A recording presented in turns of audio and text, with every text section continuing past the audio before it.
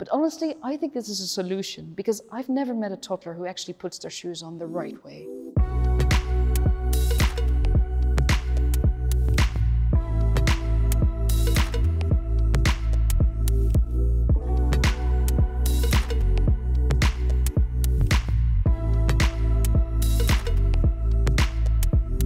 I'm Femke Diercks, head of Decorative Arts and mother of 2 tiny humans.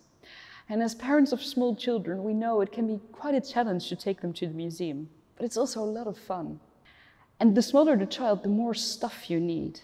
That made me wonder about the baby registries of the past. Take this crib, it would fit my 9-month-old very well. It's made of oak combined with ebony details. And the architectural shape of the legs is very similar to those on tables and cabinets made in the same period in the 17th century. So it would match the rest of the interior very well. This cradle is also made of ebony, combined with ivory. The Hindu mythological sea creatures might look a little scary, but they're actually associated with the gods of love and desire, so they wish the child well. The cradle was made for the child of an officer of the Dutch East India Company. And it rocks from left to right to soothe the child. In paintings you even see that a rope would be attached to it, so you could rock the child remotely.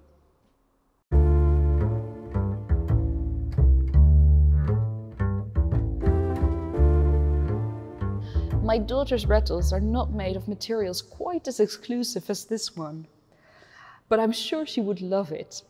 The rattle fits nicely into a baby's hand, and the bells give a lovely sound. One end is shaped like a flute, while the other one holds a piece of rock crystal that was great for teething. The rattle is made of very thin golden threads and would have been very expensive. Most likely it was given as a pillegift, the first present a child received from its godparents.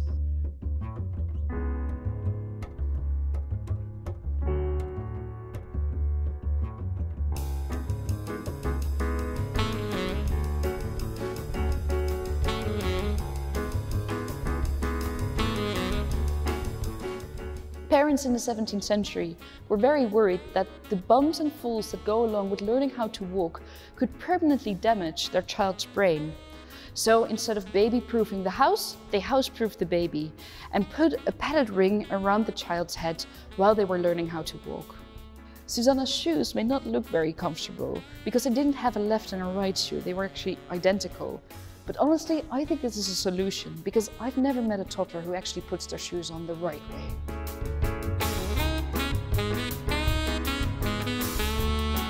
Decorating the nursery was serious business in the 17th century. The layette, a complete set of clothes and bed sheets and toiletries, everything a newborn needed, was often presented to the mother in a special basket. In this extraordinary case, an entire cabinet was made for it. When you look at the garland in the center of the cabinet, you can see an entire 17th century baby registry, from the fire basket used to dry and warm up diapers, to the bakermat, a kind of 17th century changing station that you used on your lap, not on a commode, to the cutest little baby shoes, a cradle, and a kokstoel that functioned as a high chair and toilet at the same time, and of course, our rattle again.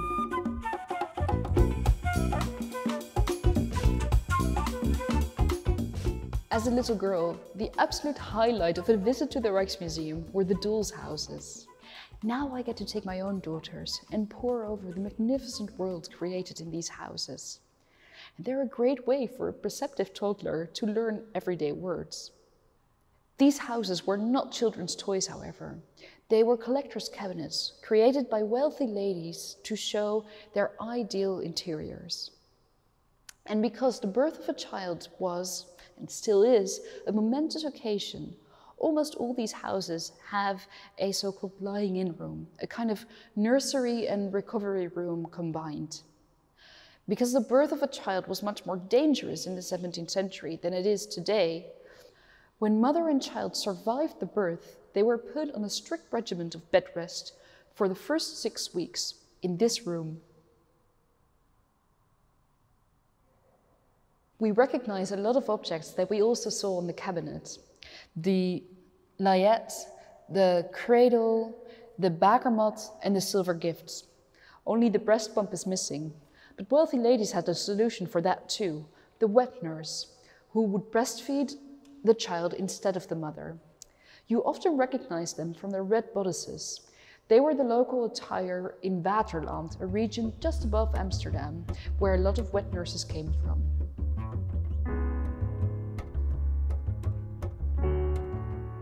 There's a lot to learn about children in the museum, and there's a lot of fun to be had with your own kids.